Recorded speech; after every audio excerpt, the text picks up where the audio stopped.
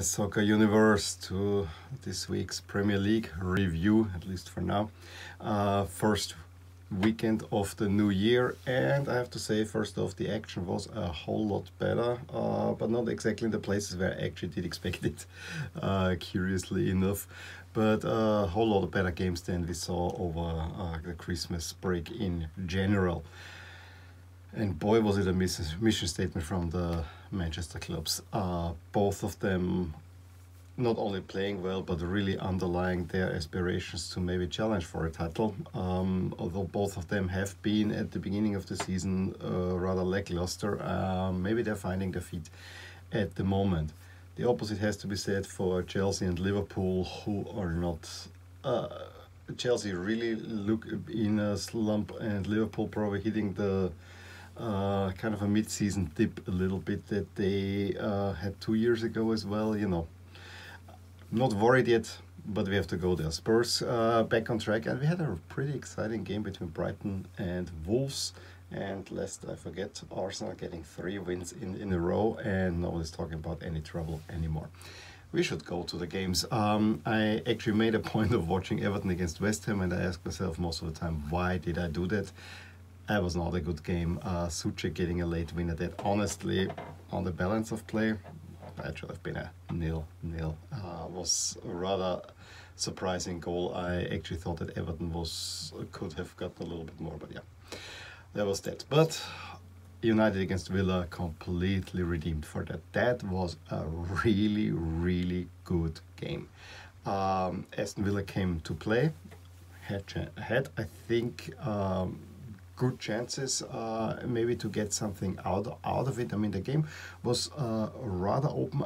You always had the feeling that Manchester is just this tad bit better. I mean, Pogba playing really well, Bruno Fernandes playing really well, keeping it all together, and it all came together at a time when Aston Villa really had a good chance. And then they're caught on the break by United, where Pogba gets the ball in midfield, lobs it over. I mean, a really nice move. The ball then via Rashford goes to Wan-Bissaka, who crosses in, and you can see the defense of Aston Villa is completely misjudging it. They're all on a line, and Martial makes the run where Tyrone Mings should probably come out. I still thought it was a pretty good run, a pretty good header to shot. I don't know if I was a header night. This was 4 days ago. Martial makes it 1-0. Really, really nicely. Nicely taken. I thought a little bit golden because, of course, I was a little bit more for Villa in that one. And I have to say, those Villa away jerseys, they look really nice. I gotta say. So, but yeah, on the balance, I think United were the better team in the first half. But in the second half, I think there was really the first 15 minutes, Villa really tried to get back into the game, had a lot of spirit, and they actually get the equalizer after Grealish assist, and you know, you cannot leave Grealish alone. Like that. I think it was a free kick that they were just... it was poorly defended by Grealish, really taking advantage of the unsettled United defense, and Traoré, who I think had a pretty big chance early on, puts it into the net in the 58th, but coming right back. I thought it was a little bit of a soft penalty, but yeah, I would not want it was overturned. Fernandes steps up and makes it 2-1. Villa then pressing, I mean, Grealish being everywhere as he usually is, but it ends 2-1 for Manchester United. Then another game that I actually really wanted to see was the Spurs against Leeds game, just because we know Spurs did have a kind of a shaky start to the Christmas break, and I thought Leeds United maybe could hurt them, but then I really thought, no, the way Leeds is playing, this will play right into the cards of Spurs. And yes, Leeds came out, Leeds was pressing, Leeds were having fun, and then in the first foray forward, penalty is given. Harry Kane steps up, makes it 1-0, and then he assists Son Heung-min in the 43rd to make it 2-0. And then just after the half, Son, nice cross, and Alderweireld scores. I think it may have been an own goal as well. So yeah, in the 50th this was done and the game was settled. the funny thing is that the game stayed heated and we got a red card for Doherty for Spurs lay it on. But yeah, that was something that Spurs desperately needed. Crystal Palace get a win against Sheffield, but I think a really fun game, although not a good jersey matchup. Why are Wolves games so contentious with jerseys? I have to ask, because City and Spurs are arguably they chose the wrong sets to play against Wolves, and now Wolves could very well have played in their old gold style jerseys, and they show up in Portugal jerseys. That was weird. The game though was highly entertaining. Connolly giving Brighton an early lead at Saiz with the way that Semedo got the cross was very good, but you see Saiz stepping back and heading into the far corner. That was really nice. Then an own goal from Burnley 34th, and Adama Traoré then is brought down the box just before that, with Ruben Neves converting the penalty. And you think Wolves well on the way, but within a minute, Brighton got a penalty and converted the penalty, and that is a pretty amazing feat. That within a minute you get those two. You usually have a penalty call, blah blah, and goes on, and I think that the foul was even 20 seconds in or whatever. But Mope gets them back into the game. They hit them the bar, and then in the 70th, Dunk gets the equalizer, and very late on. I think it was Otazowi who should probably have gotten the winner for Wolves, but was not to be. Arsenal, as I said, gets a 4-0 at West Brom. I did not see anything of that game, but I hear Arsenal looked rather impressive, so good on them. Burnley, Fulham has the second game postponed because of COVID. We have huge COVID outbreaks in Great Britain, of course. Newcastle, Leicester supremely efficient. I think Vardy and a really nice shot by Tielemans make it 2-0 before Carroll pulls one back. And then Chelsea City, which I a little bit regret that I didn't follow the first half that closely. I was in between games, kind of there. The Dortmund game had just finished, the Milan game was about to start, and I actually wanted to make it a priority, but this was a brief chance where I could take a short breather, and then I come down. It's already 2-0 for City. I watched the highlights afterwards, and I heard a lot. I mean, it was a case of Chelsea trying to mirror what City was doing and playing, especially in the midfield, only counter deep in Manchester, and the others way up high. And then City is just running them with De Bruyne playing a false nine, and crucially, that is a squad that had the training center shut down because of COVID. They had the break, which Everton also did. Everton, I think, completely disappointed, but City had a lot of time to kind of prepare for the first game, if you will. And they put in one of the best performances of the season of any team in that case. I mean, the goals by Gündoğan, where he quickly turns around Thiago Silva, then De Bruyne setting a phone for the 2-0 21st. That was bang bang, and then De Bruyne after, I think it was Raheem Sterling, another player that I really value, who first doesn't find the goal, but then has the ball, turns around, hits the bar and or the post, would work. And De Bruyne taps it in from a distance. It was only 3 goals. It should have been way more at that time. City really being convincing. I just said that they're becoming a defensive team, though I never really believed it, but the stats bore it out. And now, such a performance very late on. Hudson pulls one back for Chelsea, but questions are being asked of Frank Lampard. I'm not sure if that's fair enough. Again, you have a new squad, this needs to gel, and the same thing with Sarri, who also had good start, then it went into a slump, and then they still rather comfortably qualified for the Champions League.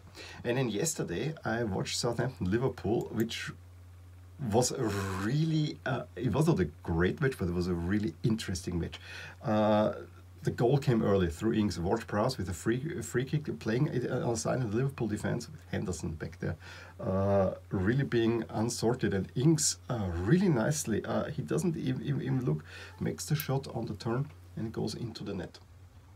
And that set up beautifully for Southampton. From that point on, they could keep it tight. It actually was a little bit more threatening. I mean, they had the 2 lines of 4 and stayed close together.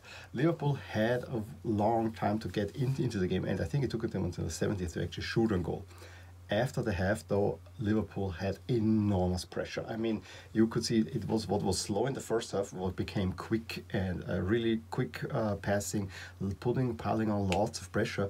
But they always tried to, they get the ball outside to a player like Sané or Firmino, who wants to calculate in, and then a Southampton player is blocking it away. This was the typically attacking move. I have to say that Wijnaldum had a pretty good call for a penalty in the 50th, denied, and I was amazed how quickly this was dismissed, because, if you watch Serie A and so on, that would have been a stonewall penalty there. So that penalty might have changed the course of the game. But the pressure subsided. It was really intense for 15, 20 minutes where Liverpool should have scored. Liverpool, I think for the first time maybe, playing those turquoise kids, and I have to say they actually fit nicely. They cannot find the goal, and Southampton almost made a second. They were was it Lundulu? No. Well, it was somebody else, but no, Valeri. They probably could have scored. Should scored the second, and then the scenes at the end when Ralf Hasenhüttl, who just was from self-isolation, got this win over Liverpool. I mean, he broke out in tears like they've just won a cup. That was interesting, I have to say. So yeah, the Alpen Club gets a win over the real club, and also Liverpool. 7-0, and since then 3 games without the win, and I think only 1 goal against teams that you would expect them to get at least 7 points. Rather disappointing, I have to say. We have now in the table Liverpool still staying top, but Manchester United with a game less is in second, and just the pure table we have Spurs, City and Southampton moving ahead of Everton, Villa and Chelsea. So Chelsea rather looking bad, but you can already smell it. Well, I want to say it's rather uneven. Let's adjust, and you get also a little bit, we'll talk about the new feature on the right with the projected and expected points. But if we adjust, Manchester United fans, you'll celebrate. Manchester United now, based on record, is in first place. They are at the moment the best team, and City is in 3rd place already, more or less level with Liverpool. Liverpool just have a fraction, a little bit more, which you can see in the projected points. The projected points is basically extend the 2.1 average points to the whole season for 38 points. So if you keep that points average per game up, you would end up with those many points. So the top 4 there are rather looking solid. Spurs still are in 5th place, and Chelsea remains in 9th rather damningly. If we go briefly back to the chances, I think this is what we have to talk first. We see that Liverpool, United and City are the ones that will now heavily favored to make it back into the Champions League, with City being favored to win the championship. Chelsea still being odds on from spot number 4, but it is a rather shaky proposition. On the bottom we have now West Brom and Sheffield United really looking bad. But let's go back to the adjusted standings. When we look now at evaluating, and I have here the expected points, you can see that expected on average, Manchester City in my simulations making 75 points, Liverpool 74, Manchester United 72, which is a very tight league, and also tells us we will get a whole lot less points for the winner than we did get in the past few seasons. So that is maybe the chance for Manchester United to really do something. Still, they are only 3rd in this projection, but we also see the difference, kind of the bars, who is outperforming themselves and who is not. And you see that Liverpool and City are pretty much on standard here, whereas United is a little bit better. I think the positive surprise, the bar is really small, because Sheffield United down there is so bad that I think it's Everton who is the biggest surprise, and you can see 69 versus 50. They're really outperforming their own expectations at the moment. The next round is rather difficult, because we have, first of all, we have an FA Cup weekend, which on Saturday I will forgo. I will wait a little bit later on for that. But then on Tuesday we have one make-up game between Burnley and Manchester United from round 1.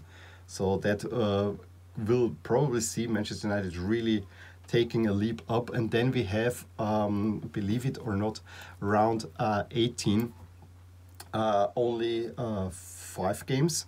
This is the one that will be split, and it's all spread out from Tuesday through Thursday. So we have Sheffield against Newcastle, I think Manchester City against Brighton, and Aston Villa against Spurs, I think is the most interesting one of those.